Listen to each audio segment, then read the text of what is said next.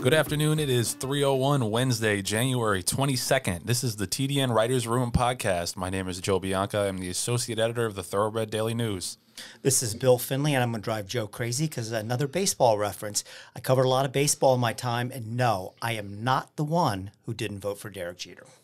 Jonathan Green, general manager of DJ Stable, and I will not talk about baseball today. Rather, I will give a shout out to my sister Beth, who is actually the silent B in DJ Stable.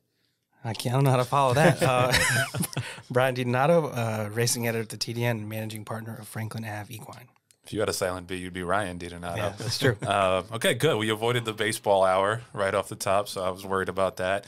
Today's news/week in review is sponsored by West Point Thoroughbreds. Owning a racehorse with West Point Thoroughbreds can be one of the most exciting experiences of your life. Partnerships offer the thrills and gratification of the sport of kings at a fraction of the investment required to purchase and maintain an entire horse on your own. Experience for yourself why West Point Thoroughbreds is the gold standard in racing partnerships. Visit our website, westpointtb.com. So this broke last night. Got a little email from John Green with the Scooby-Doo Rut-Row, and so basically, the Consumer Protection and Commerce Subcommittee in the House of Representatives is going to have a hearing on the Horse Racing Integrity Act. We'll get to Bill in a second about his forecast for whether that act will pass.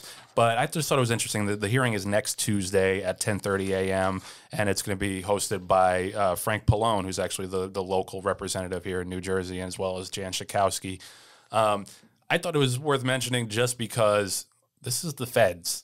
You know, this is not Gavin Newsom or Dianne Feinstein. I know she's a senator, but this is not a localized thing in terms of criticizing California racing. Let me read the quote here. It says, this is Pallone and Schakowsky, over the last couple of years, the horse racing world has experienced some alarming deaths that call into question the health and safety of the racehorses. We are holding this hearing to explore legislation to protect racehorses and their jockeys across the country and ensure their health and safety is top of mind for all parties involved in the sport. Whether or not this individual hearing has any impact or whether or not the bill passes, I think the fact that it is on the national radar in terms of Congress, what's been going on in racing and about the breakdowns and the fatalities, I don't know that there's a way to spin that as a good thing. And what comes of this is yet to be determined, up in the air. But I just thought the idea that the federal government is now interested in fixing racing, probably not a good thing. I'm going to talk about why I'm sick of talking about the Horse Racing Integrity Act. It's not going to happen. And look, I'm no expert on politics, but everything you read about it, everything you can get from reading between the lines says this thing is just not ever going anywhere. And I feel like we've been talking about this thing for like 15 years or something like that.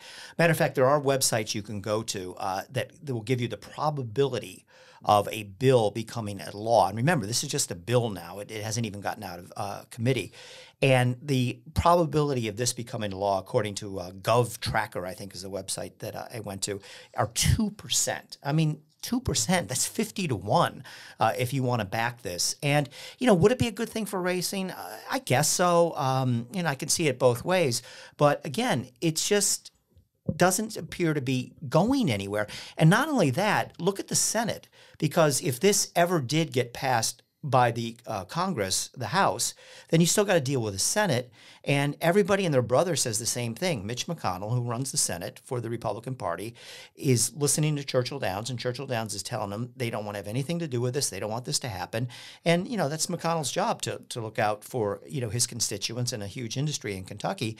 And basically, the conventional wisdom is that if this ever did get to the point where it was going to advance to the Senate, McConnell was going to squash it like a bug immediately. So, as long as he's in charge, as long as the Republicans control the Senate, there's still another obstacle to this ever becoming a law. So that's a long-winded answer to say why we should stop talking about this damn thing. Yeah, and John, talk about it more. I'm going to talk about it more only because I'm going to quote Bill to himself. A younger Bill to an older, more established, a little bit bigger Bill. Okay, basically says more gray hairs. In November of 2013, the HBPA said, quote, the feds are addressing a problem. And they had a 70-minute hearing conducted by the House Committee on Energy of Commerce subcommittee, and everyone walked away kumbaya, and they thought it was going to be a wonderful thing, and it probably would have been. but there are bigger fish to fry with regard to Congress right now. I think there's like an impeachment going on, and there's an election going on, and everyone's kind of scurrying to make sure that they get reelected.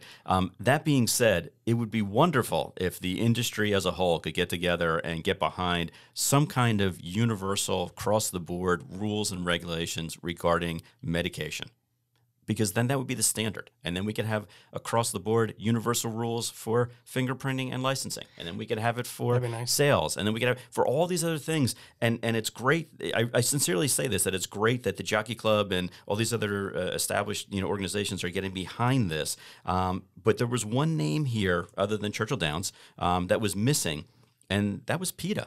The ASPCA is in here, and they're saying it's great. Humane Society, the Animal Welfare Institute, all those organizations are behind it. Where is PETA? Because right now, they're in meetings.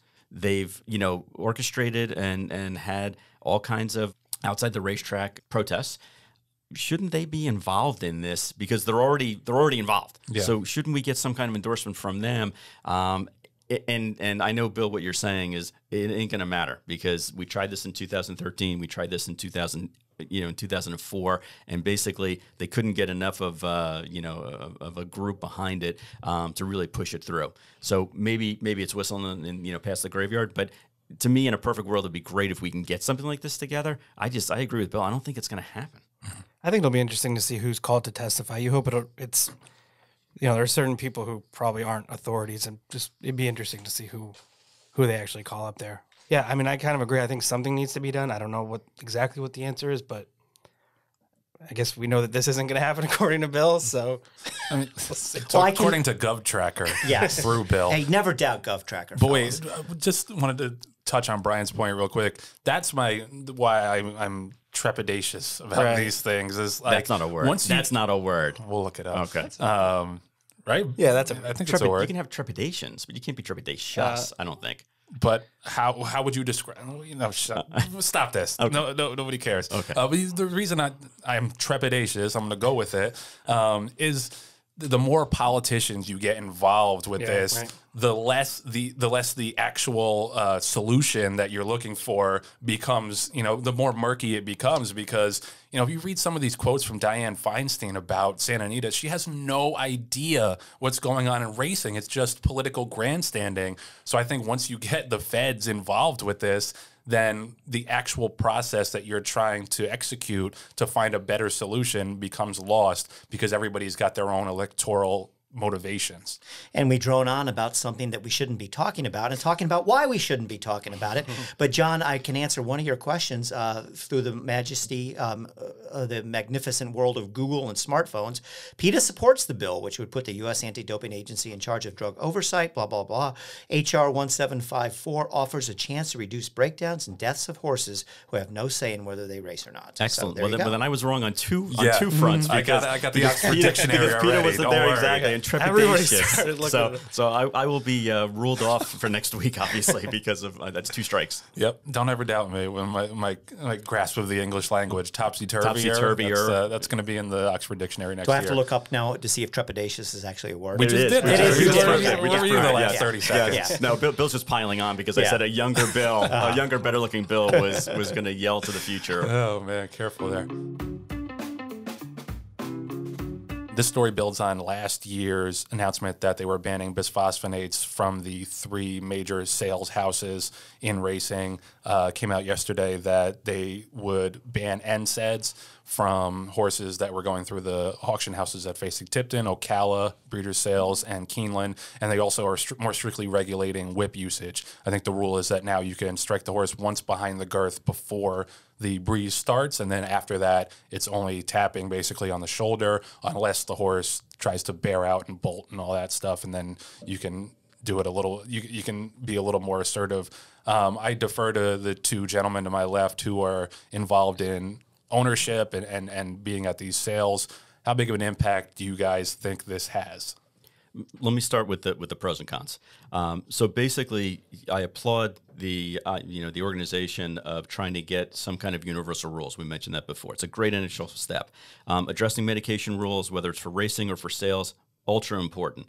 Great that all three of the major sales companies are in agreement and they want to have uniformity of rules and that they're going to have medication testing and it's straightforward. All really, really good ideas. That being said, I think it's BS because you're basically going to say to a rider, you can't use the riding crop, the whip, okay? Let's call it what it is. It's a whip. And, you know, except for in these certain terms. Well, it's still objective. Who's going to be sitting there and policing this and monitoring whether or not an exercise rider who gets $50 to ride a horse, you know, for a furlong and a half down the racetrack, whether or not he or she, you know, used the whip properly? What are the actual penalties? And, you know, because it says that the consigners are going to pay the penalties. But again, let's say that the rider incorrectly uses the crop whip and whips his horse, and the horse goes an extra fifth of a second faster. Well, it's great if they're going to fine the consigners $500 or $1,000 when all of a sudden that horse went a fifth of a second faster, and that equated to $25, $50, $100,000 more in their pocket because it went faster than everybody else. So to me, it's a joke to have the consigner pay unless the fines are going to be, you know, in excess of 5 or 6 figures, which will never happen. And the reason why I don't think that'll ever happen is because OBS in particular is owned by shareholders. The shareholders in particular are the breeders in the area and mostly the consigners in the area. And are you going to say to whoever the objective police are going to be, they're going to say to an Eddie Woods or a Kieran Dunn or a Doc Eisman or a Demerick family, hey, we think that your rider incorrectly used the whip down the stretch, and therefore we're going to fine you, okay? And that shareholder is going to say, I sell $10, $15 million worth of horses through you every single year, and I'm a shareholder. Go suck it. Try to see if you can find me. So, you know, again, it's great in a perfect world that they're putting these plans up there to say that here are the rules going forward. But in reality, I don't see how they're going to be able to police it and monitor it and ultimately, most importantly, impact the consigners to the point where they're going to outlaw this within their, you know, within their own organization. To me, it's simpler just to take the whip out of the hands of the rider. And I know people say, well, it's there for their safety, and what if a horse bolts and everything like that. I've spoken to enough riders and I've spoken to enough people that I trust in the industry. They get on horseback, and in all intents and purposes, if a 1,200-pound animal going 30 miles an hour wants to make a right-hand turn, a whip ain't going to stop him. I'll get off my soapbox now. I would totally be in favor of no whips. I think I agree with what you're saying. How do you feel about after this came out, a couple of people were talking about on Twitter. How do you feel about no actual breezes at 2-year-old sales and only gallops? You know, they tried, a couple of consigners actually tried to do that. The Right. Stronachs tried to do it. They actually had a whole sale where they just galloped horses. John Phillips did it as well. John Phillips did it as well, exactly And right. Kirkwood. And And Kirkwood. Kirkwood Yep, did it. exactly. Bowser's been doing it. Are you guys Yep. reading my notes? You're exactly right. Yeah, and you know, having talked to Kip Elster personally about it, he felt like, you know, some of his owners wanted to go the route of galloping, and I believe it's public record where he said it almost bankrupted him. Because if he's the only one doing Right. it and everyone else is following by different rules, then it's impossible to win that uphill battle. That being said, if they got rid of it for everybody Right. universally, it would change the paradigm of completely. Well, that was the other thing. There were a few years ago, there was all this talk about gallop outs, and certain consigners would push their horses around the turn, and certain ones wouldn't. And you know, some came out and said, "We're not going to have them gallop out anymore." And I mean, I think more horses get bought, especially the higher end horses, based on the gallop outs than the actual breezes. So I think people probably realized they had to have them gallop out. There's no question. I can tell you honestly that when we have people shortlist for us, everyone and their brother has a stopwatch, Right. And they're hitting it twice. They're hitting it once when they hit the wire, and they're hitting it once again a furlong after the wire. Right. And that's how we ended up with a couple of horses that we're racing right now. It wasn't because of necessarily their breeze show. It was the post breeze. Right. I think from my perspective, I'd love if there were no breezes and, you know, buying less expensive horses. I mean, when some horse goes and works 9-3, everyone sees it. It's obvious. But I think people will still line up. If they didn't have breezes, which obviously isn't what we're talking about, people would still line up for the Curlin, who looks beautiful and gallops great and all that. I agree that step in the right direction. I think the medication stuff is a no-brainer. That's what I wanted to follow up on, because we had Todd Pletcher on and we had Mark Taylor on a couple weeks ago, and they talked at length about some of the unnatural things that horses are made to do at a very young age, and some of it is corrective surgeries and such. Do you guys think that these kind of medication reforms, especially for very young horses, could make an impact in that way? Yeah, I don't think that the medication rules are really changing that much compared to what's already in the terms and agreements the terms and conditions of the catalog. I think they're just making it uniform across all of the sales companies, which is good. That being said, having been active over the past number of years of buying 2-year-olds, the option is always there when you sign the ticket. And Brian, you know this as well as I do. When you sign the ticket saying you're going to buy the horse, you check a box saying whether or not you want to have post-sale drug testing. Right. Okay. You pay the $500. And you pay the $500 to do it, and then you have to wait a week for the results, and then you get the results. Meanwhile, the horse at the fall of the hammer technically is your asset. So if anything happens in that week and the results come back negative, then if something happens to the horse, it's on you. Okay, so it's a really murky kind of situation.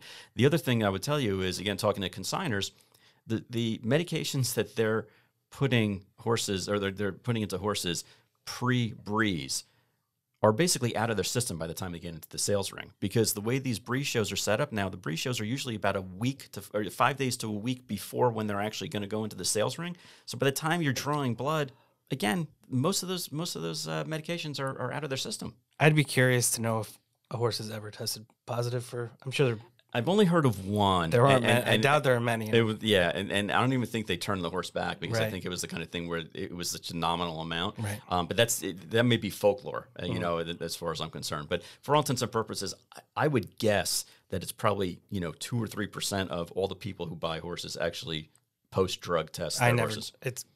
For us, it's $500 means something. But yeah, and I'm with you. Absolutely. One other thing about the breeze shows, I'm stunned that they still do it by fifths of a second. Is there a reason for that? Because it seems like Brian was saying how big of a difference there can be between 9 and 4 and 10. And every other track basically has gone to 100ths when they used to do fifths of a second for fractional times. Is there a reason that they're still doing flat fifths of a second? None that I can think of, other than the fact that the way they have their tote boards set up are all still based on fifth of. But they do it at FASIC too. They do it that's FASIC true. They tipped do it- in. Like they do it- I have never they do it seen a in breeze Miami. show where they do 100ths of a second. The only thing I can think of is just because you would think you'd want to get it as precise as possible and get to hundredths of a second. But in reality, if you start doing that, then you're drawing horses away from the top. Right. If you had a horse that the fastest time was 10 seconds, and you had a group of horses that went 10 and 2, and then you kind of delineated after, and you showed that it was really 10.3. Some went 10.39, and some of them went 10.2. Well, then you're furthering those horses from the top. I think it's better for the sales company and for the consigners, the more horses you have closer to that fastest time than further away. That's the only thing I can think of. Yeah. I feel like it can work the other way too. Like if you work 10.21 and another horse works 10.39, those are two completely different breezes. And if you're an unlucky one to do 10.39, I mean, if you were 10.21, you're lumped in the same 10 and 1 subset.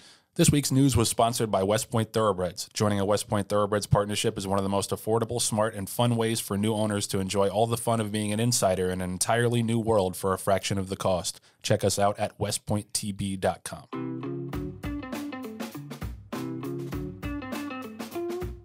The Green Group Guest of the Week is sponsored by The Green Group, an accounting, tax consulting, and advisory firm specializing in the thoroughbred industry. With more than 500 clients in the horse business, they were bred to save you money. For more information on how they can help you, visit www.greenco.com. So for this week's Green Group Guest of the Week, we welcome in the VP of Racing Operations at Gulfstream Park. Big week at Gulfstream Park with the Pegasus World Cup coming in. Mike Lakow. Mike, thanks for joining us. My pleasure. So I will start at the top. The biggest news about the Pegasus before this week was the purse reduction, because it started at 12 million, then it was 16 million the second year. Last year, I believe it was 16 million, but it was split because they had the turf. You had the turf race at the advent of the turf race. This year, it's 3 million for the Pegasus World Cup and then 1 million for the turf race. Can you talk about the process and the thinking behind the purse reduction and whether or not you see that as the way it'll be structured going forward? Well, I can't predict the future. With the new purse distribution and the purses themselves, we have full fields. The horsemen were very supportive of the changes. And keep in mind, when the purses were that high, the horsemen were paying $5,400,000 to run in these races, where this year it's free. There's no charge. It's a true invitational. So the horses enter and run for no fees. And we've structured it as well where graded stakes horses make some money when they finish 6th through 10th. And then the majority of the money is, of course, split 1 through 5, with 2% of the rest going to Thoroughbred aftercare, which is so important. Mike, it's Bill Finley, and thanks for joining us today. Staying on the same topic of changes to the Pegasus World Cup, there is no medication allowed, race day medication allowed Lasix. I applaud you as an anti-Lasix guy going back many, many years. But at the same time, I wonder if that made it more difficult to get horses into the race. So take us through the thinking of going drug-free for this race. Bill, I got to tell you, I'm surprised how, I'm not going to say easy it was, but it wasn't as big an issue as you would think. When I first started working for Gulfstream, my first day was October 1st, and when I accepted the position, I'm thinking, okay, I'm going to start on these Pegasus races because I know it's a lot of work to have full fields and to have trainers focus on those races, especially when their owners are paying so much money to run.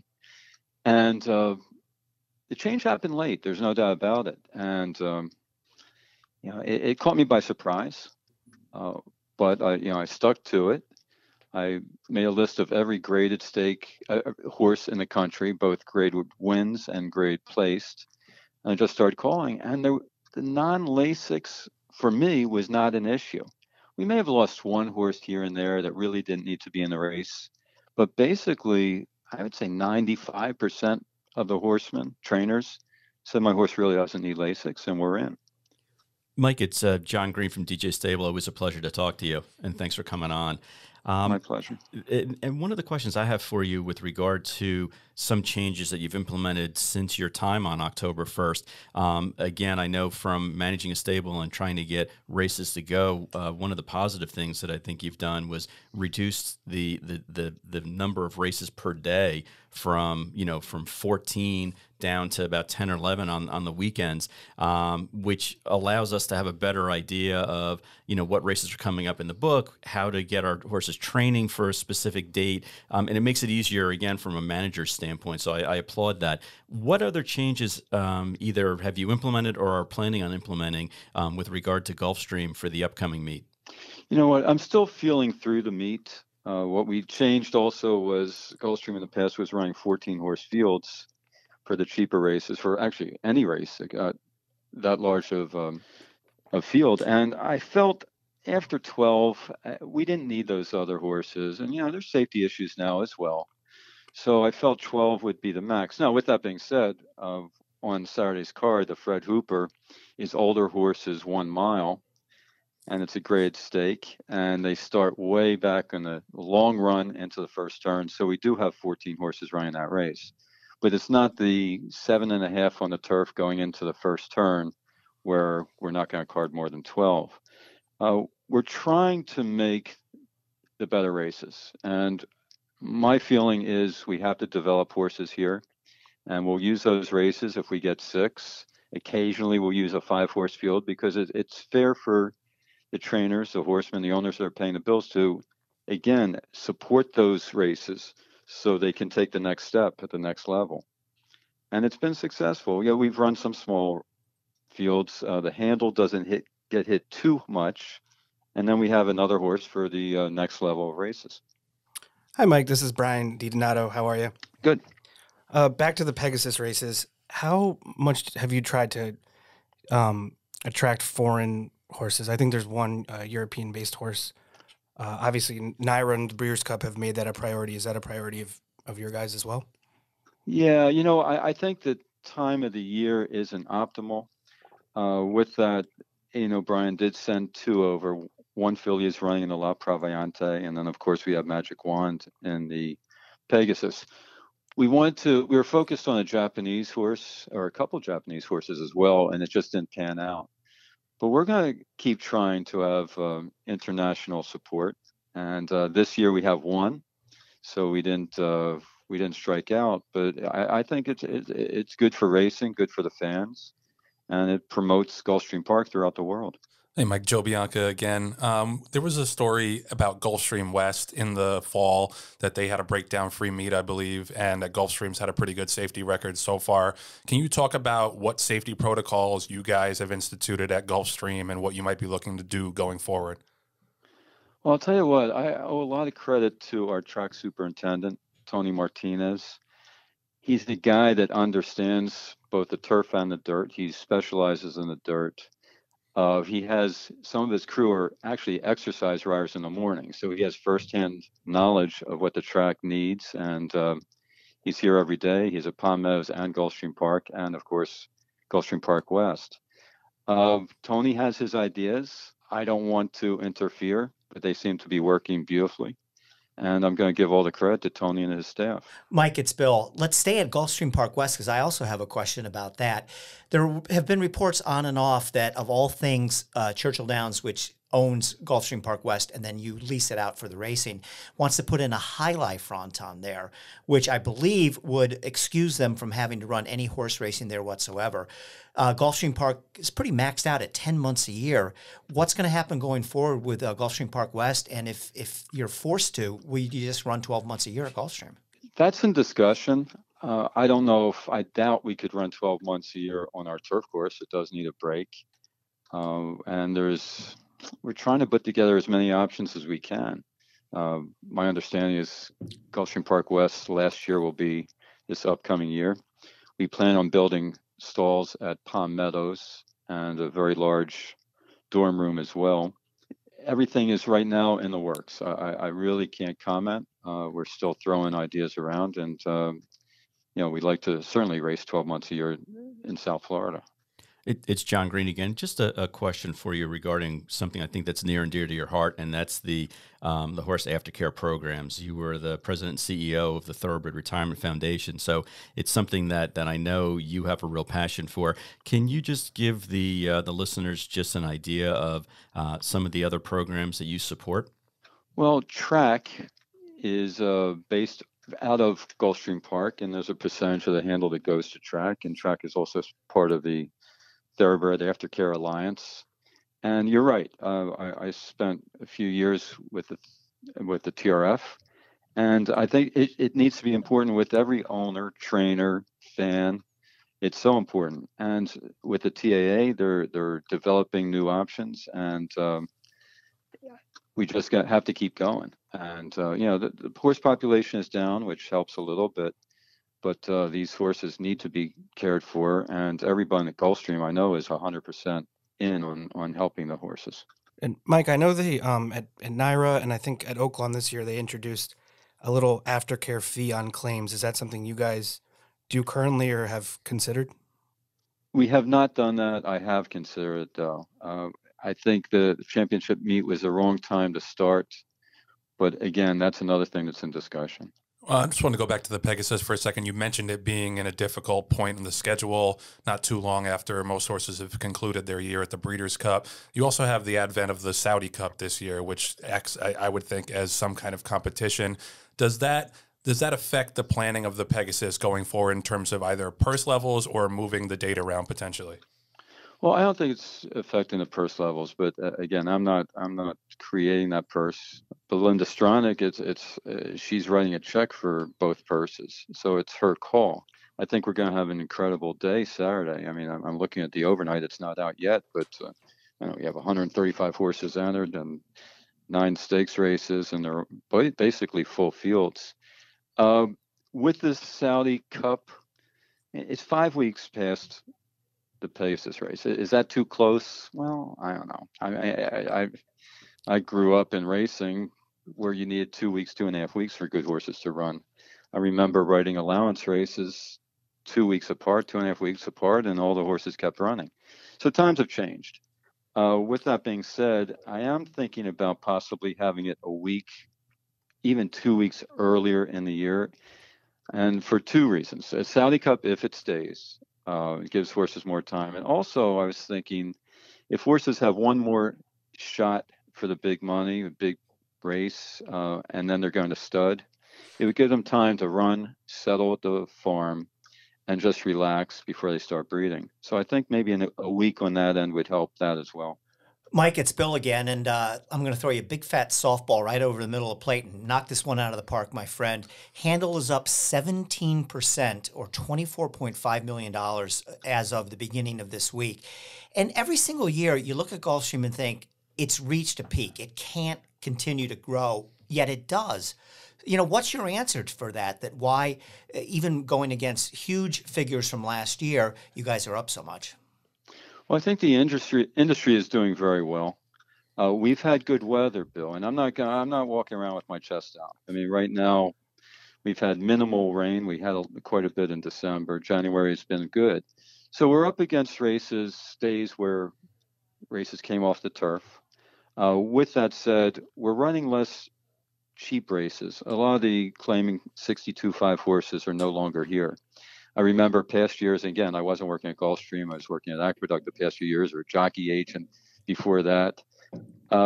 They were splitting $6,250 turf races every day, it seemed like. And if you look closely at our cards, we don't have the 100-to-1 shots that are running up the track every single start. Protocols have been set where if a horse doesn't finish 1 through 4 for a minimum amount, in the lesser races, they're no longer eligible. And I think that's worked for us. Now, it keeps the racing office open, trying to fill entries each day. But I think quality is important and consistency in these horses. And again, you may see some horses at high odds, but we really want to get competitive racing here. And we've also, again, we have to change with the times. We were supposed to race today, actually. And I went to management and said, hey, listen, 6 days a week, this industry, it is impossible to have quality, productive cards 6 days a week. And they understand. They said, no problem. And again, it was brought up earlier in our conversation that we ran 13 races, 14 races occasionally. We're not doing that. We're running 12 on Saturdays and 11 on Sundays if we can fill. One Wednesday, we ran 9. Is it uncomfortable? Rather than 10 races. Is it uncomfortable? Yeah, it's uncomfortable, but we're doing what's needed to give quality to the fans. Thanks so much for the time, Mike, and best of luck this weekend. Great stuff. Yeah, we're going to need luck. We're going to need weather. Thanks. Right. I appreciate it. Thanks, Mike. Thanks, Mike. All right. Take care. The Green Group Guest of the Week is sponsored by The Green Group, an accounting, tax, consulting, and advisory firm specializing in the thoroughbred industry. As the Green Group Guest of the Week, Mike Lakow will receive a free 1-hour tax consultation. The Green Group, bred to save you money. For more information on how they can help you, visit www.greenco.com. So you just heard from Mike Lakow. Our intrepid reporter, Bill Finley, had some thoughts following up on that interview and about the Pegasus's future. Take it away. Well, I think the most interesting thing Mike said was they may move the date of the race. And they picked this weekend because it's a perfect weekend between the NFL championship games and the Super Bowl. So there's really, from competition from other sports, they get somewhat of the limelight and spotlight all to themselves. But they're going to need to start thinking about things like this because, we got to be honest about this. This year, the Pegasus was a mess, somewhat of a mess, I'll be fair. All of a sudden it went in the clear blue sky from $9 million to $3 million, and no, you don't have to put up any money to get in, and you can't use Lasix and everything. But I actually think that they've settled on the right formula because the problem with the old formula was, and the old formula being where people had to pay a boatload of money to make their horses eligible for the race in the first year, $1 million, is that if you're gun runner and you're going to be 4 to 5 in the race or even money or arrogate, that's fine. But who with a 25-to-1 shot would ever do that? That's the world's worst bet. And they were trying to get 12-horse fields with this format. It just didn't work to me. And, I don't know what they did behind the scenes, but I bet you they told a lot of guys, hey, hush, hush, we'll let you in for cut rate or something like that. So then you add the Saudi Cup as competition for it, a $20 million race going up against a $9 million race, then down to a $3 million race. That was obviously going to cause problems too. So this race isn't nearly as sexy at $3 million as it was when it was $9 million or whatever the purses were in other years. That's to be understood. But I think this going forward is the right format and the format that they'll have the most success off of. And yes, moving the race back a couple weeks in the calendar or up a couple weeks on the calendar might make people more willing to go Gulfstream Saudi Cup. It was one of those things where when they first announced it, I was blown away at the purse levels. And it didn't seem sustainable at the time. I thought it would last longer than a year or two, but it seemed like something intended to make a big splash in the media that wasn't really going to stick around because it was just unsustainable. Like Bill says, you know, if you're a long shot, if you're any kind of long shot, why would you buy in for $1 million into this race when there's a bunch of other races? Unless you're Ron Paolucci. Right. Yeah, he's the exception to the rule. But I do think it is important for Gulfstream to have this kind of centerpiece day because it is the home to pretty much all quality winter racing. I know Brian will argue with me and say Oaklawn, and Oaklawn's has a good meet too. But you know, most of the attention for the winter is on Gulfstream, and I don't get excited about the Florida Derby. You know what I mean? First of all, it's way at the end of the meet, and there's a bunch of other Derby preps going on. So I think it is cool and it is interesting, especially in the dead of winter when a lot of snowbirds are down there to have that kind of centerpiece day to build the entire meet around. And I think now that it has a sustainable purse level, I think it makes a lot more sense. And are you saying that Gulfstream Park is the pinnacle of winter racing because Mountaineer's not running in the wintertime? Is that basically the parenthetic story behind all this? I don't say anything else about Mountaineer after what you told me. I might get some people mad at me. End up in a dump. Well, you know, they did have, well, I'm not even going to go there about the bodies they found. But anyway, go ahead, Brian. I remember Dawn Day being a pretty exciting bit. Obviously, it's not the Pegasus Day, but like you said, we kind of started so high and we with this grand idea, and now we've settled here. But I think it's still an exciting day, and I agree. I don't know how you could have the 12th most likely winner of the race and pay $1 million. I think it'd be interesting if they figured out a way to base how much you had to buy in based on odds, but obviously that would, you know, if you had the even money favorite and you had to put up $3 million, I'm sure no one would want to do that either. Right. And basically, if you're looking at the calendar of events at Gulfstream Park, if they push it back 2 weeks to make it, and this year it would be the 11th, you're only up against the 2 Grade 3 races, which for a Saturday or Sunday at Gulfstream is kind of the norm. They seem to have a couple of stake races every day. So from a timing standpoint, it makes a ton of sense. And, you know, we didn't even get into Mike's background, but one of the things that Mike was doing at one point was he was, with Hillendale. And they've been very aggressive with buying stallions. So he understands the timing and the importance of, you know, when to get a horse in there and when they need to have open houses. If they could have the races be, maybe even the week before the Keeneland sale, then all of a sudden people who are buying mares, you know, at the Keeneland January sale are then looking to, now we can breed to the Pegasus winner or the Pegasus Turf winner because we know that he will be here in Kentucky in a week. I think even maybe moving it back further into December might be interesting in terms of the championship discussion, because after the Breeders' Cup, there's so few big races that you can run in. There's basically the Clark, the Cigar Mile, and the Malibu. I think those are the only 3 major Grade 1 races. So I think even maybe moving it back further so that if you do need to make up a little bit of ground in the championship hunt, then you can go to the Pegasus. But that's just an idea. The other thing I wanted to say is that I went down to cover the Pegasus a couple of years ago, and it actually made a dent in terms of like the Miami event nightlife. And Miami's the kind of city where it's all about events and it's all about these big productions. And I know people hate when they add all these accoutrements to a day at the races, you know, whether it's a concert or something like that. But I think in that city, it actually makes sense in order to try to kind of, you know, get into that, I guess, a niche in terms of like the greater scope of Miami and Miami nightlife. The Pegasus makes a dent, whereas the Don and the Florida Derby, I don't think that ever really was the case. Even if it's only for one day, just to have your day on the calendar in Miami, I think is a big deal for racing.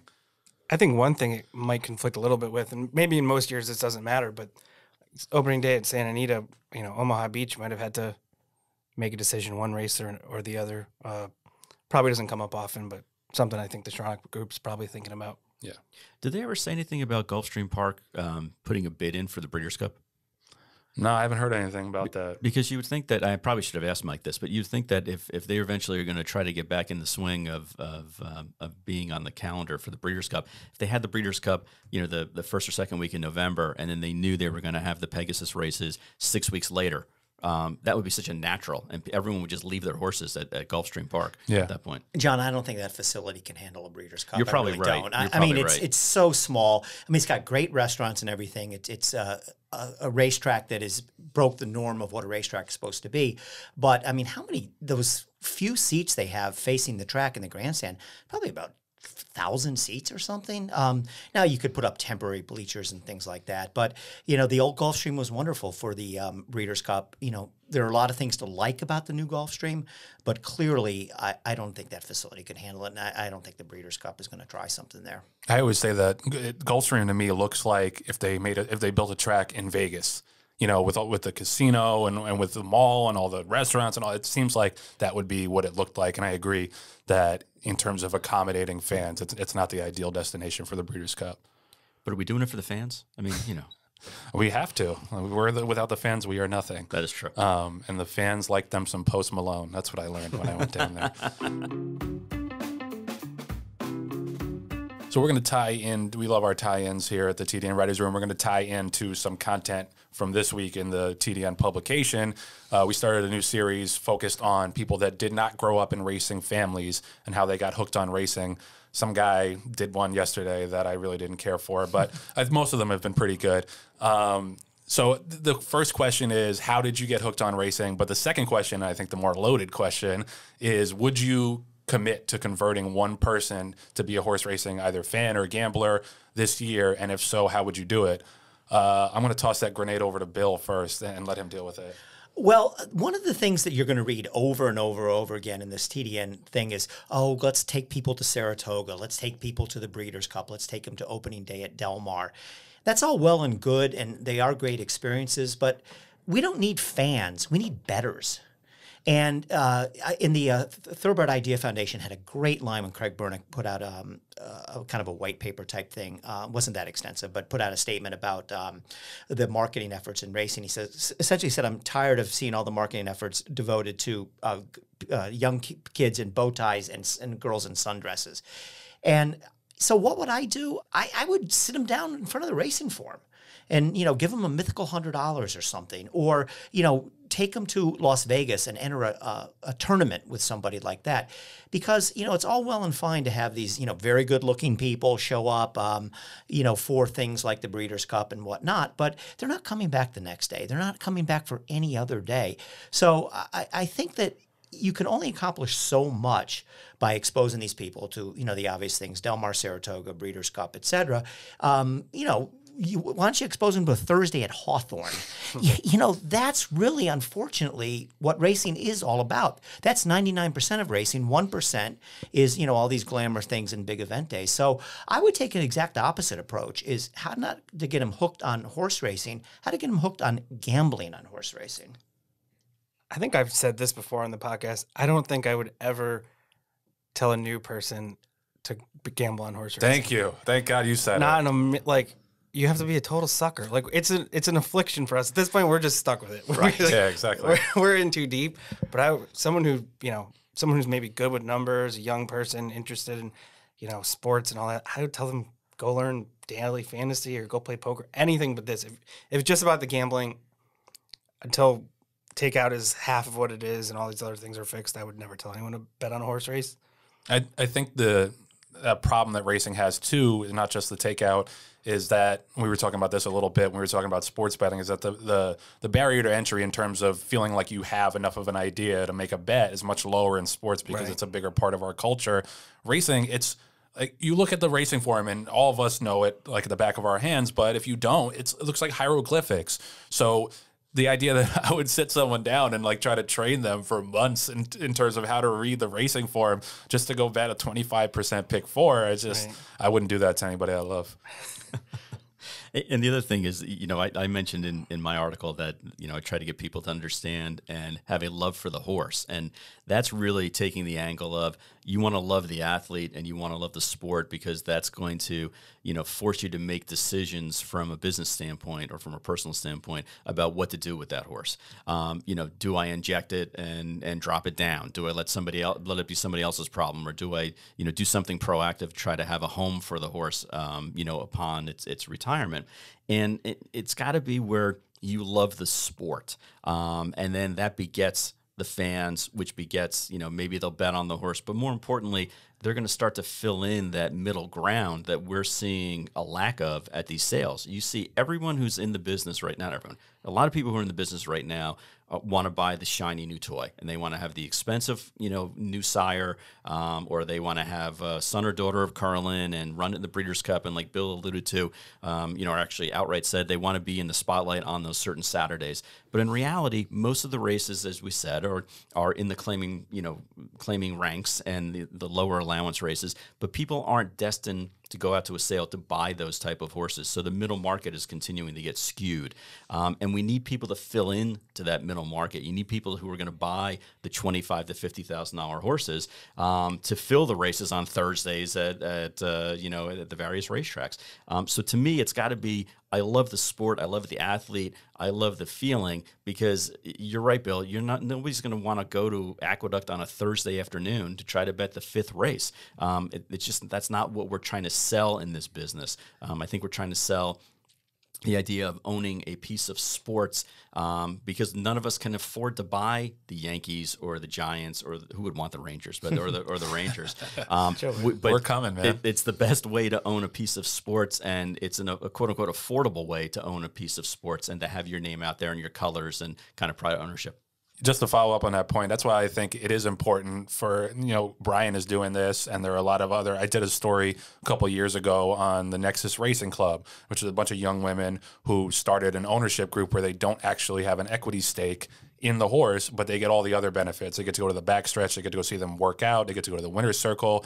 That to me is the best entree in terms of getting people to dip their toe in and then eventually get them hooked. And Brian's partnership is doing well. There's lots of other partnerships. And I think the more you can spread out the ownership in this industry, I think the better chance you have, not just of them getting into racing, but then their children, their children's children, because it is something that gets passed on through lineage and familial traditions.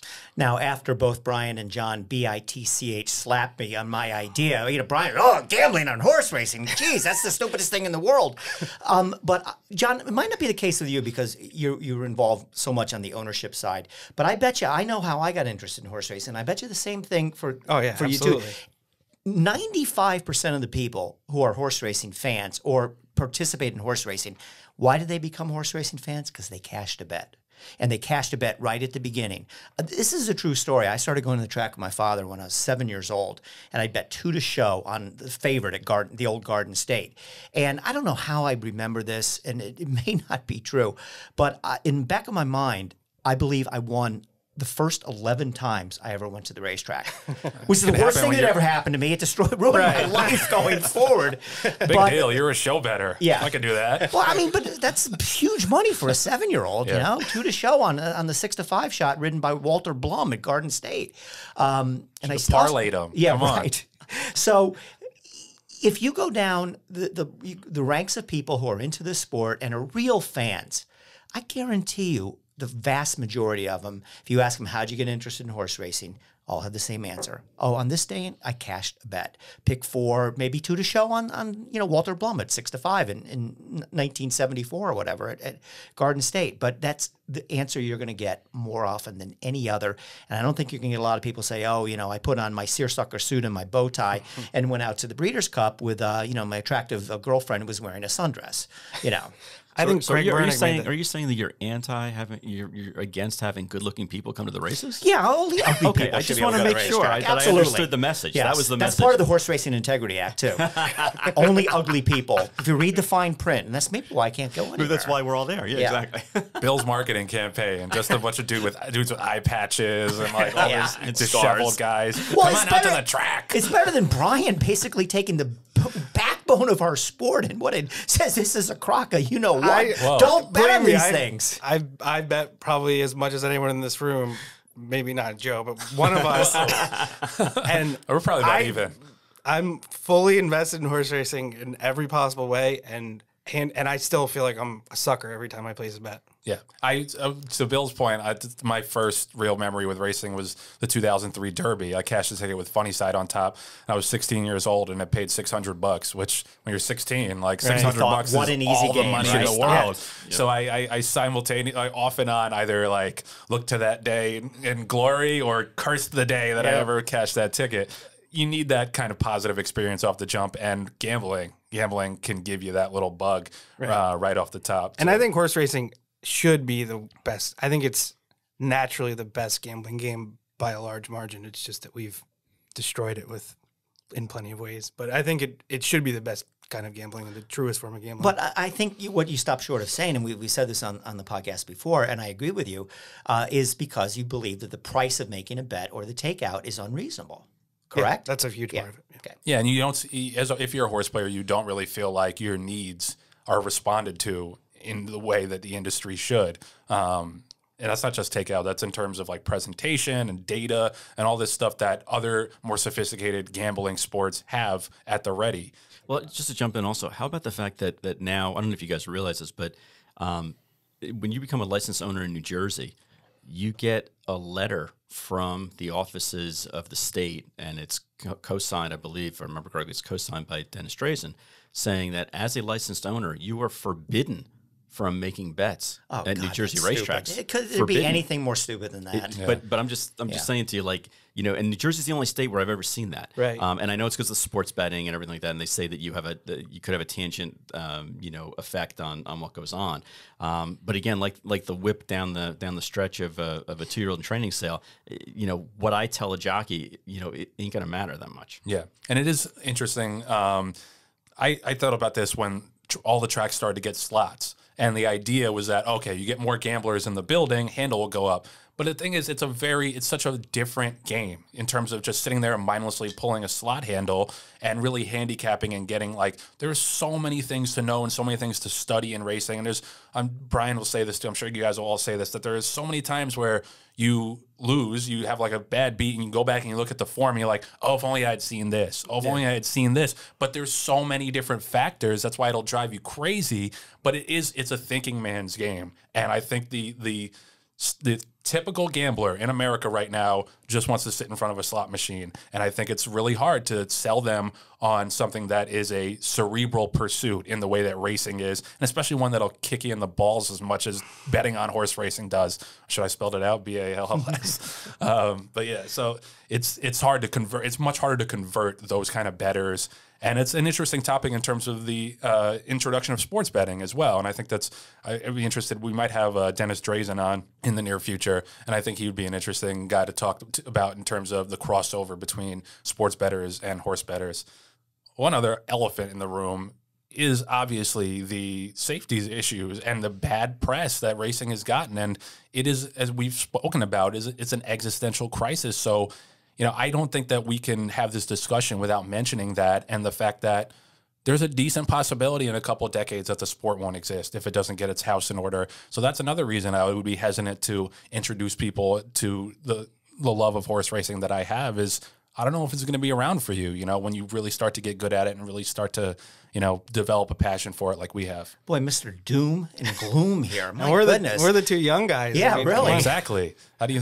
Yeah. What does that say? How do you think even the younger generation feels? They don't know. All right. That's why I said it was a loaded question, because I like to be a positive advocate for racing in this space, but you also got to be a realist too. And it's just there are a lot of hurdles right now for racing to clear. I love how you had the humble brag of, oh, you know, I bet.